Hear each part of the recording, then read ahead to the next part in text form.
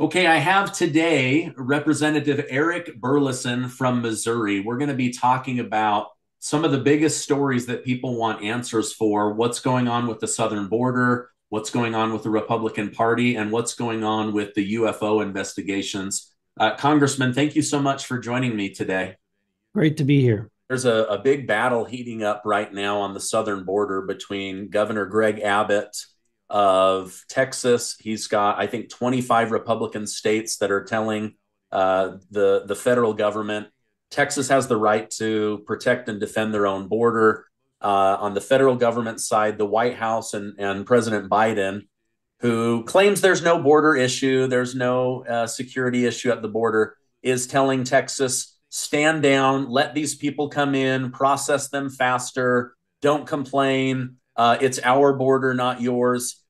What do you think is going on? What is your assessment? Are we being invaded at the southern border? I believe that we are. Look, there's been nearly 8.5 million people come across the border since Joe Biden took office. To put that in comparison, when we had the one of the executives from the Department of Homeland Security into the Oversight Committee just recently, and he testified that under the Trump administration, the highest watermark was 30,000 crossings in 1 month. Under the Biden administration, we're seeing upwards of 300,000, so tenfold flow into the United States. And what the changes that were made to the policy and the way in which this administration deals with the laws on the books is really the what has caused this increase in flow.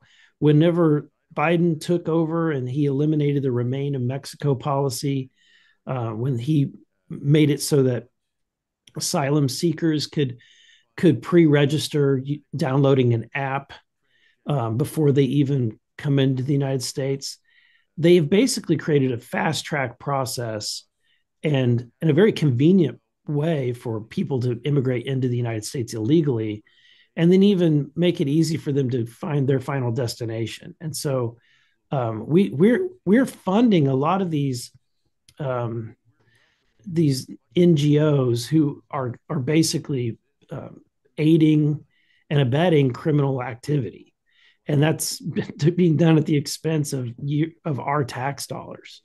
And so there's a lot of disturbing things that are happening. But what's happening on the smoke and mirrors that's happening is that uh, Chuck Schumer in the Senate, along with the Biden administration, they have tried to form a group that is both Republican and Democrat to come together with some kind of language to quote unquote fix the border. But by all accounts, the language that they're working on is really only going to make legal what is happening on the border. It's going to legally allow 5,000 people a day to cross into the United States. It's gonna increase the work permits. It's gonna do everything it can. Basically, the bill will legalize what is currently happening. And I don't I'm not that's not acceptable to me. It's not acceptable to my district, to my constituents. Um, I think that we have a financial burden that we can't bear as well. I mean, Milton Friedman, the great economist of our era, once said, "You can have an open border nation or a welfare state. Pick one. You really can't. You can't. A nation can't survive as both." And that's unfortunately that's the United States today. Yeah, well, it seems like people illegally coming in, they're getting way more benefits from even our own citizens. Children are being removed from schools. They're being put up in posh hotels, meals, cell phone, legal fees. I read the other day that veterans are not getting medical care because illegal immigrants are, getting medical treatment before. The hospitals in Denver are saying we're on the verge of financial bankruptcy. The airports are saying that we're full. There's just bodies sleeping here. We don't know Yeah. what to do with them. So it is definitely an issue. So you sit on the committee that is investigating UFOs or UAPs. I wanted to see. I know that recently you guys were brought in to, I guess, be debriefed on classified information. We don't want you to reveal anything that would go beyond your authority. But I wanted to see if you could give my community an update on anything that you've learned about, the government spending. Are there really UFOs? Is the United States in danger? Things like that. Yeah, I think that one of the concerns that I had is whenever you have a whistleblower like David Grush come forward, who is a central figure within this community, and has made some pretty bold claims. And that those are all public.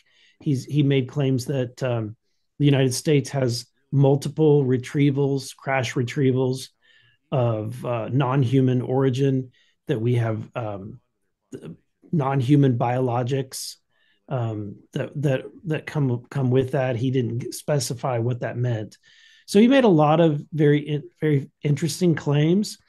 But apart from the sensational aspects of it, what is concerning is that you've is his description of the way in which the Department of Defense and the intelligence community is nesting within the different secret special operation programs that are very classified.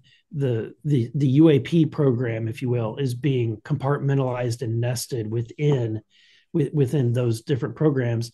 And so the money that's being spent, well, it is not only dark, it's extremely dark, because we know that of the federal government, I think some of the estimates are that there's been, of the $700 billion Department of Defense budget, about 50 billion of it is sent to some of these dark programs.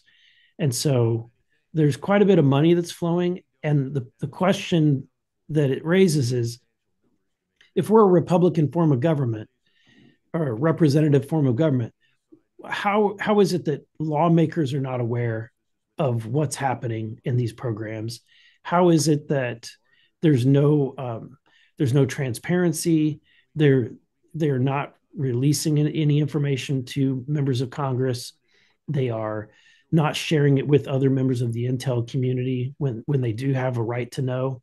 And so those kind of concerns are valid concerns that Grush has raised, and I think it merits investigation. I also think that when you've got Air Force pilots, Navy pilots, all reporting and recording in some instances their sightings and their near misses with these aircraft, then I think it's something that if we care about the safety of our pilots, if we care about the security of the nation, it's important that we determine what it is. Now, I've made news in this regard. What I've said is that my belief, I'm the skeptic on the committee. I believe that it's more likely, the most likely thing that we're seeing is that, and I don't discount that these objects that are in the sky are not there. I believe the pilots, I believe the footage. I just don't jump to the conclusion that it is little green men that traveled here light years to get here and then crashed. I don't jump to that conclusion. I think the most obvious answer is that it's probably the contractors within our defense community doing advanced research and advanced propulsion. That's what my worldview is.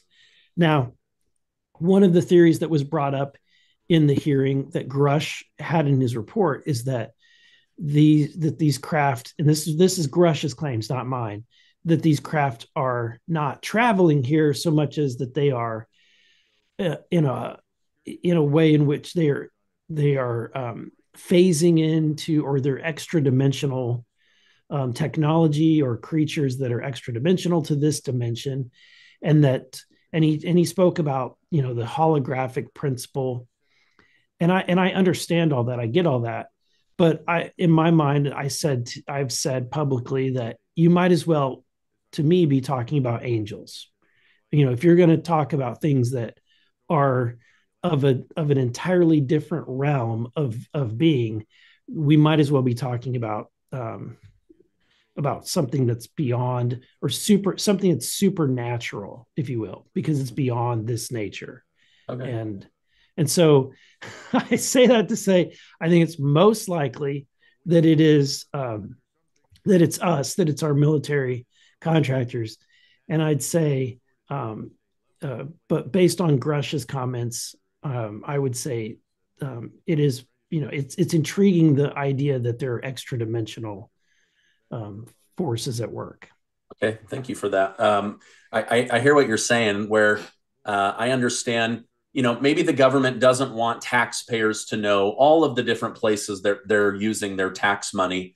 But when members of Congress, the elected officials, don't have knowledge, it's being hidden, compartmentalized. It does seem like uh, people within the military or those within the part of the government that aren't elected in or voted out, that they end up holding the secrets close to the vest. And it sounds like that's the part that's bothering you, where it's these dark pools of money that are collecting vast amounts of money, but nobody has any oversight on what's actually happening. Yeah, that's exactly the concern that I have. Is and look, if there is some advanced technology that our contractors are working on, that's understandable. But somebody who's elected should be aware of where the dollars are flowing and what they're flowing to. If these contractors are, it's if the dollars are all private and there's no federal uh, expenditures towards these programs, that would be a completely different conversation. But because we are spending an enormous amount of money, to give you an idea, $50 billion is I think probably 1.5 times the entire state of Missouri's budget. So my entire state budget plus half is how much the federal government is spending just on these dark programs. Wow. Yeah. Well, when you put it into that context, that is a massive amount of money. Now, really quickly, I don't fully understand everything about government. Did you volunteer to be on this committee, or was it assigned to you by somebody else? So I'm on the oversight committee, which is the investigatory arm of Congress, and we're the committee that investigates everything. This at the beginning of this last year, we were in a hearing investigating the Twitter files that were being released. We're currently investigating the transactions of the Bidens and Hunter Biden's and that flow of money from different foreign entities into the Biden family's bank accounts. Okay. Um, Now, the Daily Mail recently put out an article that the CIA has a secretive UFO recovery division that has been deployed at least 9 times to recover non-human crafts. Was that something that you were aware of, or was the publishing of that article the first time you heard anything about the CIA having a non-human recovery division? Yeah, I would say one of the most disappointing parts about being in Congress is that you would think that you would find out information ahead of the public, but it has, in my case, it is yet to be the case. I found out about that as you did Okay. when the story broke, um, and I have, people have these perspectives or belief that we are getting that they're pulling when we go into these skiffs, when we go in these rooms, that they're pulling back the curtain and telling us everything they know. And that's not the case. In fact, I can't tell you, I haven't really learned a whole lot from anybody in a secure setting. Okay. You generally find that you find out more information from the public and in the news. Interesting. Okay. I know that we've run out of time. I want to be respectful. Thank you so much for coming on. Thank you for everything that you do. If there's any big announcements in the UFO or the border or the GOP, please, we'd love to have you come back on the show. But Congressman Eric Burleson, thank you so much for coming on today. Anytime.